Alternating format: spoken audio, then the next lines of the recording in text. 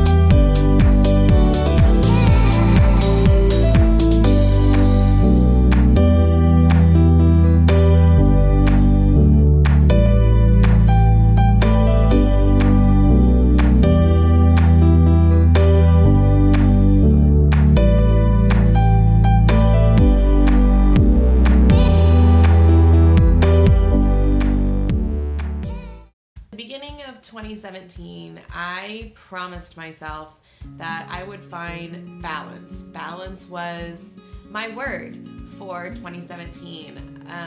Up until then, many of you may not know this, but I was a very stressed out person, a very anxious person, an emotional person. I wear my heart on my sleeve. The positive things that happen in teaching and the negative things that happen in teaching, I would take those home and I take them to heart, and it consumed me. Ever since I was younger, I've always been a very happy person, but I'm definitely a perfectionist, and I always want everything to be perfect, and I want everything to be planned.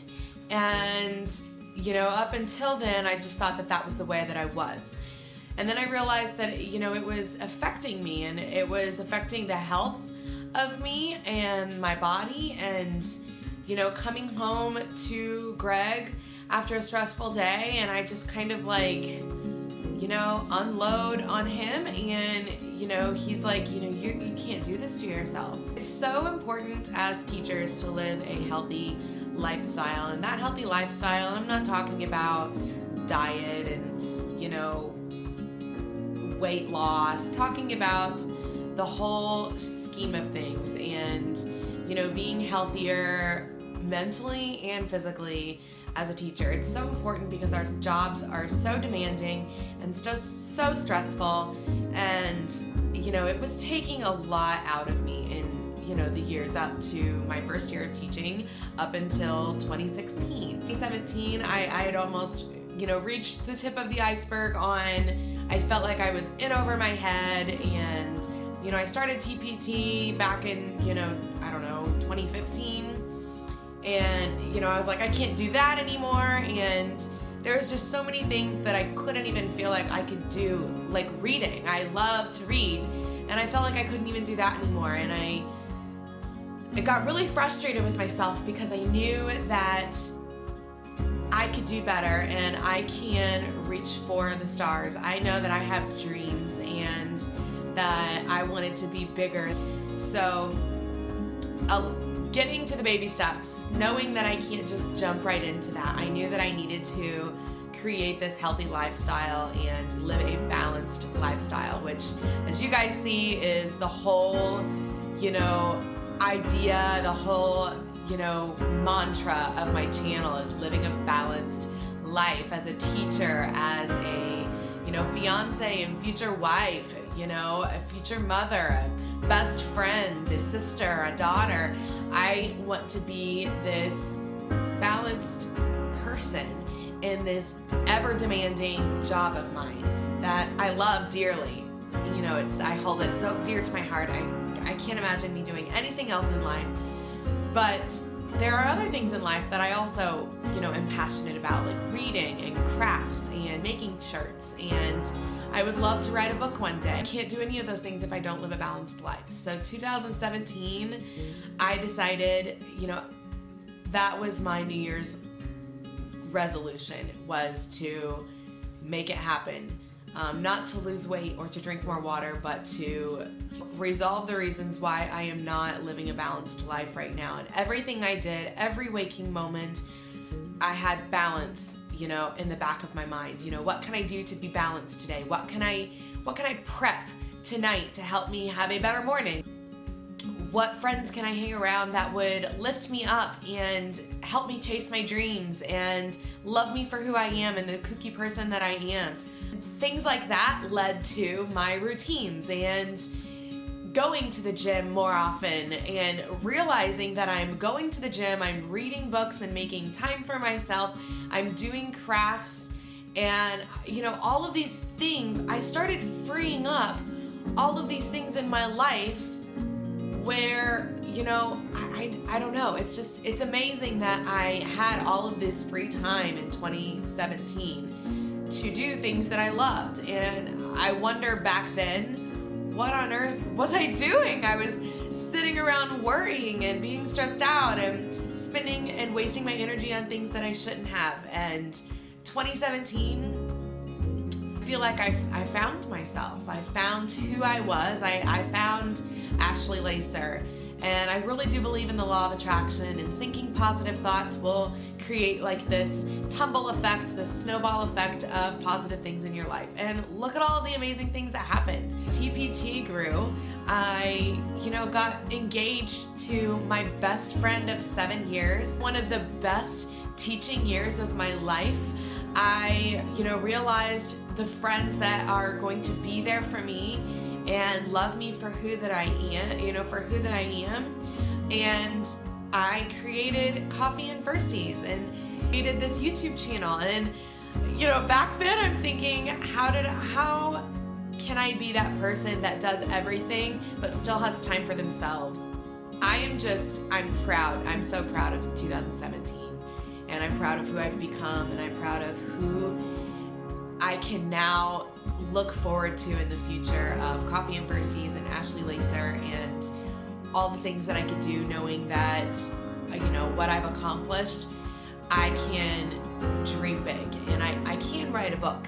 I can, write a blog. I can balance a YouTube channel while also balancing all of these other things in life without being stressed out.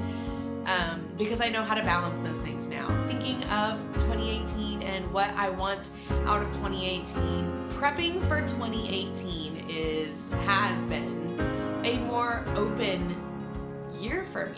I feel like I've accomplished so much in 2017 that, I feel like there's so many roads that I can take in 2018. And that's why it's taken me a few weeks to get this video up. I know a lot of people post their resolution videos and goal videos up to New Year's or after New Year's. But for me, I've really had time to think about what it is that I want to accomplish in 2018. And, what do I want Coffee and Firsties, who do I want to be? What new things can I do with this brand new lifestyle of mine of living this amazing balanced life? So I have New Year's resolutions, and then I also have my New Year's goals. Goals and resolutions are two different things for me, and I feel like it's really important when you're thinking about your goals and your resolutions to see them as two separate things. Goals to me are things that I just want to be better at, things that I want to try and think about, every single week or month, and just try and get better at them. And at the end of 2018, I want to look at myself and say, did I lose 10 pounds? Did I, attempt to drink more water? Did I read, 25 books a year? Resolutions are more permanent for me. Those are those things that I want to always think about. I wake up and I think about what can I do today to get me to that resolution? That resolution is going to make me a better person, and that is what I'm going to think about every waking moment in 2018. Be an inspiring teacher and role model to my students, to be the most amazing wife that I could possibly be, to be, the best fur baby mama there is, to keep my house clean, to do all of these things. I feel like you have to start with your resolution. And one thing, you can't put too many resolutions on yourself, in a year. I can't put too many resolutions on myself because that's a lot of pressure. So last year, all I wanted to do is achieve balance in life. 2018, my big word is going to be dream.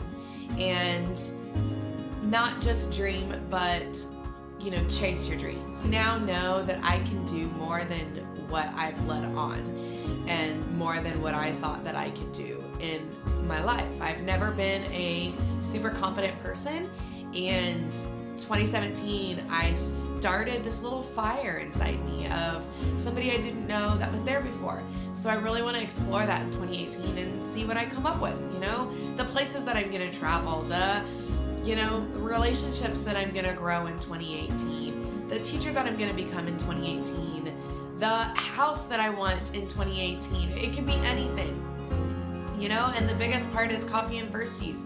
What can I do with Coffee and Firsties in 2018?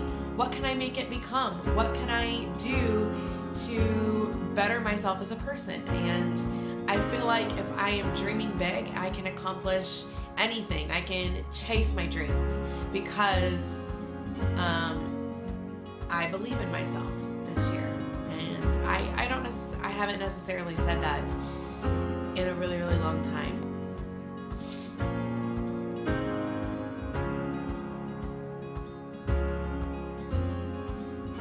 So that is going to be my 2017-2018 recap and resolution goals video. You guys also have a resolution mindset or mantra for 2018. List it down below so we can keep each other accountable and lift each other up on this journey of ours. And so at the end of 2018, we can all say we did it. We held each other up. We lifted each other up. We were there for each other. And I knew that we could do it. Give this video a thumbs up if you enjoyed hearing about my goals and resolutions. I will see you guys in the next one. Bye.